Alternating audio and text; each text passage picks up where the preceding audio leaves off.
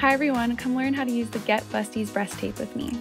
So the kit comes with a bunch of different items including breast tape, nipple covers, and a skin sensitivity test kit.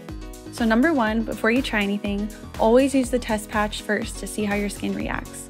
You'll start by removing the tape from the backing and placing it anywhere on your skin. Next, you'll leave it for 24 hours to make sure you aren't allergic to the tape. After 24 hours, if you don't have any rash or skin irritation, you're good to go. Number two, always remember to wear the nipple covers. You really want to make sure that you're protecting that sensitive skin back there. Number three, use the tape. You can place it anywhere that you feel will help give you the support and the lift you need for your specific outfit of choice. I've already worn it with a bunch of different dresses and it pretty much goes with every single outfit out there.